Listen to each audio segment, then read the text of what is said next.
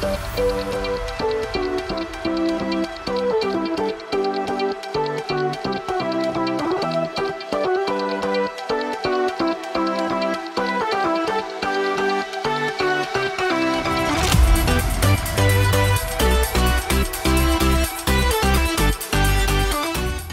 up, Springs Kids? It's Pastor Tim. I want to say welcome back to Springs Kids Online. We're glad that you are joining in with us today. I want to give a huge shout out to all the kids that went back to school this week. If you are in your living room, if you're with somebody, give them a high five, give yourself a pat on the back if you're all by yourself. But we're glad that you guys are back in school. We believe God is going to do something awesome through you to touch the world around you this year. I want to let you guys know about a couple things coming up. This coming Sunday, August the 22nd, is Gem and Fossil Mining. We are going to be having an awesome time right here in our kids' sanctuary, mining for gems, digging through hardened clay to find gems and fossils. We want you to invite a friend on out for this awesome event. Also, right at the end of our month, we have a family fun day. This is an event for little kids, big kids, all the way through to our parents. We are having family fun night at Get Air. It is the ultimate trampoline park, and we would love to see you out there for family fun night on August the 29th. I got my Bible, and I'm going to read you guys a verse that I think is really cool and talks about our lesson and what God wants to do in our hearts through this school year, as well as right now in this moment as we get ready to jump into our Bible story. Psalm 91 says this: "Whoever rests in the shadow of the Most High God will be kept safe by the Mighty One." Verse 2, "I will say this about the Lord, He is my place of safety. He is like a fort to me." That identifies with me because I love building forts as a kid. When I was a little kid, I built the little tent ones. I built them with blankets in my living room. When I got bigger, I went out in the woods behind my parents' house. I built some big forts. We all need a place of safety, and God is that place where we are safe. And we're going to be talking about that today. It finishes up saying, "He is my God, and I trust in Him." So however your week went, we can trust in God. He is our place of safety. Would you stand up? We're going to worship God together and then jump into our lesson.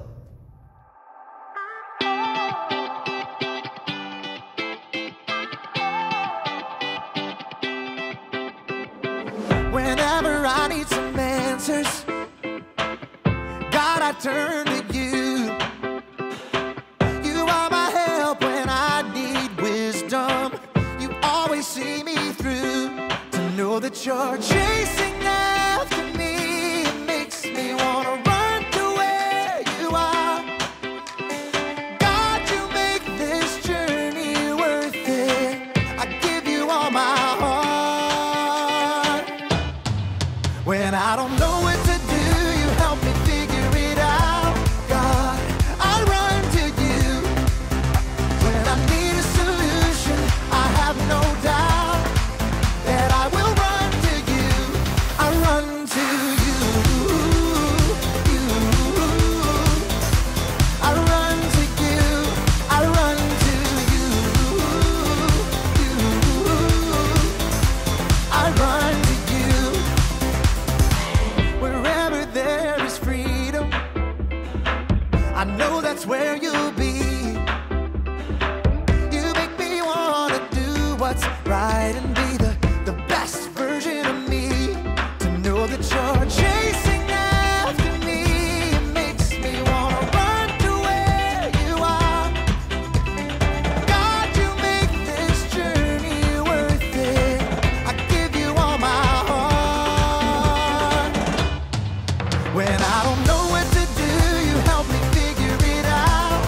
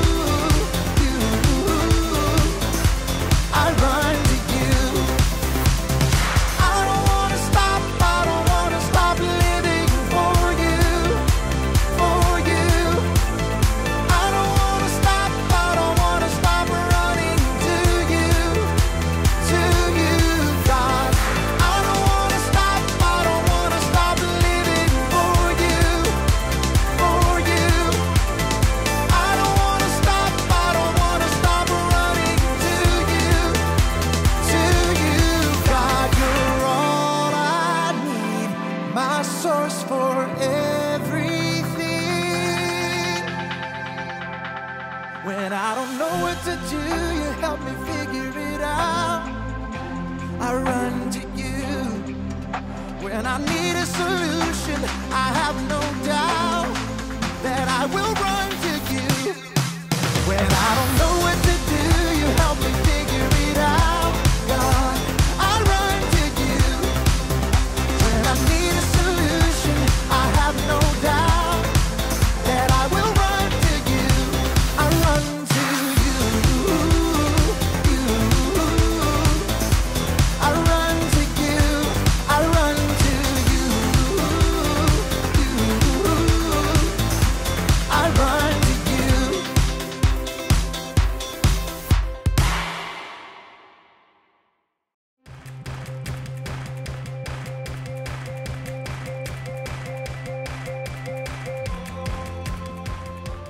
What's up, everybody? It's me, Haley.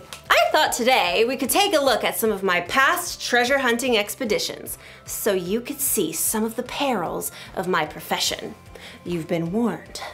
Danger awaits. When you're searching for treasure, you're gonna need some wisdom. Wisdom is finding out what you should do and doing it. In other words, there's always planning involved. You shouldn't just rush in without thinking, like the time I went looking for treasures in the jungles of Peru. Okay, there I am, about to go into a cave, and I kind of missed that sign that says, "Watch out for large boulders." So, here's what happened. Signs are there for a reason, people. But I learned my lesson. Look. 2 paths leading to the same waterfall. The path on the right may be shorter, but look, there's a sign that says, "Caution, poison ivy."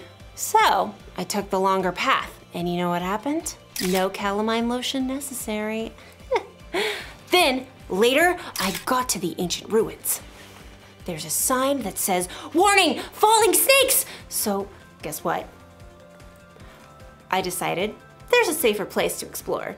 So when you're treasure hunting, it's important to look out for all of the warning signs. And as you'll find out in today's story, that's an important lesson in life too. A lesson I have already learned on my many Peruvian adventures. All right, not really. I've actually never been to Peru, but I'm getting pretty good at editing photos. Here's me on the moon. All right, I'll see you in a few. Bye! The Bible. It's 66 books of history, stories, letters, and poetry that fit together to form God's one big story. The epic adventure of how He created us and loves us so much that He made a way to rescue us. As we travel through the Bible, from Genesis to Revelation, we discover people who met God and found their lives changed forever. Now, for an amazing story. Inspired by the book of Proverbs, chapter 22, verse 3. When Solomon became king as a young man, he asked God for one thing: wisdom. And God made him one of the wisest men in the world. Years later, many of Solomon's wise sayings were collected and written down in the book of Proverbs. Check out these wise words in Proverbs 22:3. Wise people see danger and go to a safe place, but childish people keep going and suffer for it. There's a lot to discover in these few short lines. First of all, it's important to remember to take time in your day to stop. Oops! It's easy to get so distracted that you don't stop to take a breath and pay attention to what's going on around you. Second step, think. Look around you, look ahead. Do you see danger? Ask yourself, if I keep doing what I'm doing, what's going to happen? If I say the first thing that pops into my head and talk back to my mom, well, that might just lead to a week of no screen time. If I keep playing this video game and playing instead of studying, I might bomb the test. If I ignore the sign that says playground closed for repairs, that could mean a trip to urgent care. God doesn't tell us the future, but He has given us the common sense to think through what is most likely to happen right now based on what's going on around us. Oh, which brings us to our third step. Act. Once you've taken time to stop and think it through, it's time to make your move. Maybe you realize the safe place in this case is to hold your tongue and say, "Yes, ma'am." Maybe your safe place is setting a timer for only 5 more minutes of game time before you study. Maybe your safe place is to walk right past that closed-down playground, no matter how cool it looks. Foolish people barrel ahead without pausing to think. Wisdom stops, thinks, then acts. From the very beginning, God designed people with the ability to think and act according to His wisdom. And that's still true for each one of us today. So don't forget to stop, think, and then act. And as Solomon reminds us, wise people see danger and go to their safe place. But childish people, they keep going and suffer for it.